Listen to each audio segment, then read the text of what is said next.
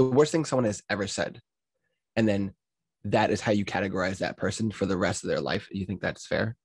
No. I've made mistakes before. You've probably made mistakes before. I'm not my mistake, and you're not your mistake.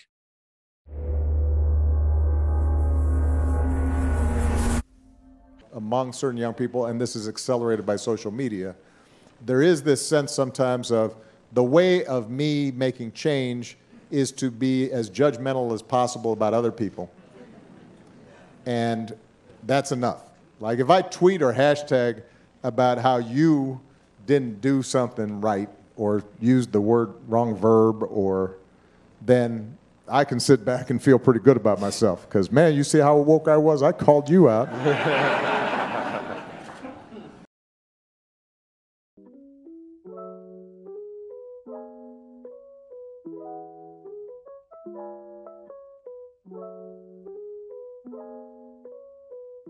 When you first think of cancel culture, what do you think of?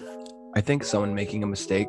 Well, the thing I think is really good about cancel culture is that it starts holding people accountable for things that they've done that aren't necessarily deemed acceptable anymore. I think that a big thing with us is information's not very fluid. People who are willing to learn. If you cancel them out, then there can't be any growth, because it stunts the growth. Why I think cancel culture is good is because it keeps people accountable. I feel like cancel culture is like the sort of punch back to bullying.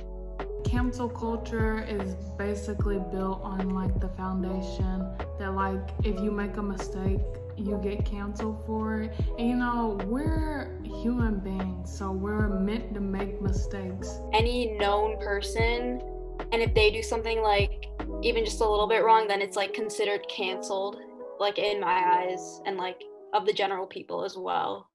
The worst thing someone has ever said, and then that is how you categorize that person for the rest of their life. You think that's fair? No. I've made mistakes before. You've probably made mistakes before. I'm not my mistake. People make mistakes. You gotta, and you gotta kind of let it go sometimes. I feel like there's a difference. There's a big difference between like what someone should be canceled for and what someone should be like, okay, hey, you made a mistake. You said something wrong. And maybe it's because you were not well informed enough. I think it's kind of unfair, the whole idea of it. People see a trend and then all of a sudden they kind of want to like jump on board with it and be like, wow, we need to like cancel that. I feel like cancel culture is healthy. And is very much a personal journey, and you have to look back and you have to dissect things sometimes.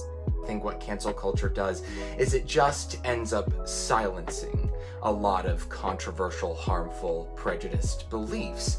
If you were to have the ability to create sort of like an alternative to cancel culture, what would you think, if you think an alternative would be necessary, and what would that alternative sort of look like?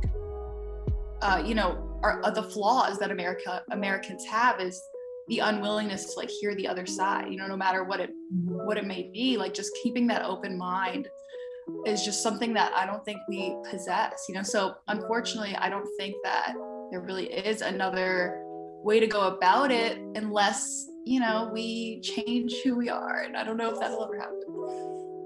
We need to measure what is like actually like really bad and what is like not. Yeah, I think people should just explain. If someone makes a mistake, they should explain to them the problem that they have with the mistake so they don't make it like in the future. We should be trying to change people's bad beliefs, harmful beliefs, prejudiced beliefs. There is no alternative to it because it's kind of subjective. I could be offended by something and you could be not offended by it. It's subjective. It's how much you want to let yourself get hurt by things.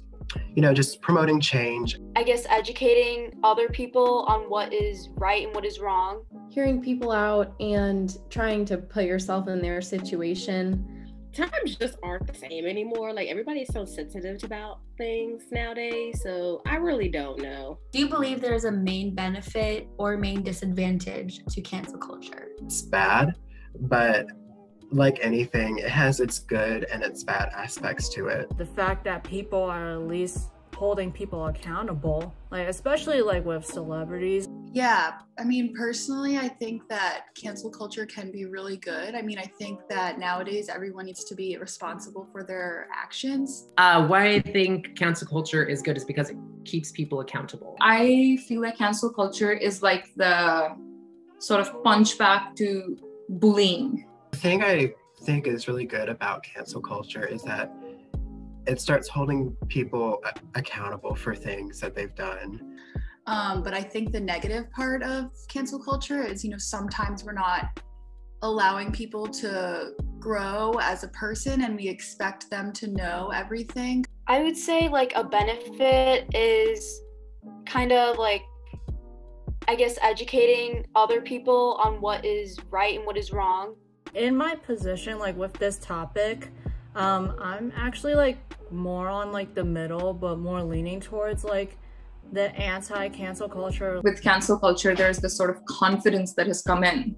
From what I've seen, it's used, in some cases, it seems to be used to get at somebody.